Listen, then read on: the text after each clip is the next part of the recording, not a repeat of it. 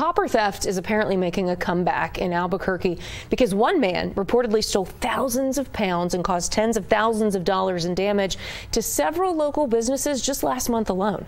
But APD's investigation is not over yet. Julie Frindak joins us now with more details and also a look at how police were able to connect this suspect to multiple incidents in total. Julie?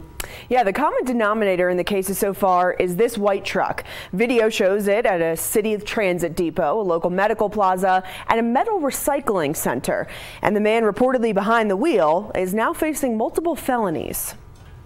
With one puff of smoke, businesses in this Albuquerque medical plaza went dark Tuesday afternoon. Very disappointing. Yeah, it's hard. Jennifer Duffy is a nurse practitioner with Family Medicine PC inside the plaza.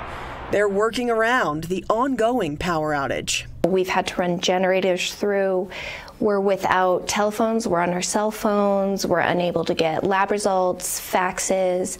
Communication really is limited. Duffy says only 5 of their 15 patient rooms are usable right now. Our community is in need of more family practice, more providers.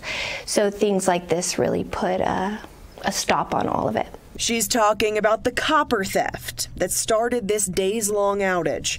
Investigators have reason to believe Brian Robinson in this white truck is responsible for it. We've definitely seen a spike over the last month or two. They say it's likely the same white truck cameras caught at a northwest Albuquerque transit depot 3 times last month.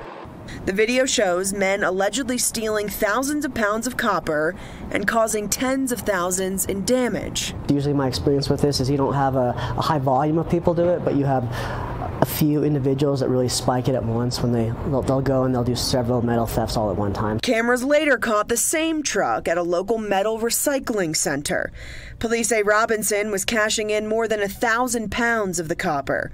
The center passed along the video and Robinson's information.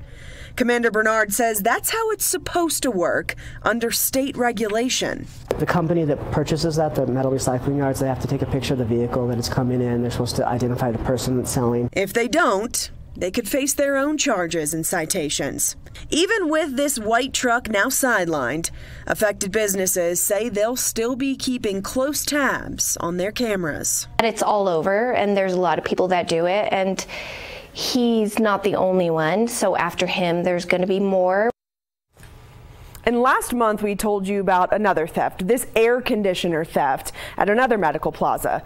Turns out it's right across the street from the one dealing with the ongoing power outage. Investigators haven't tied Robinson to this one, but say they're still looking into it. Tessa?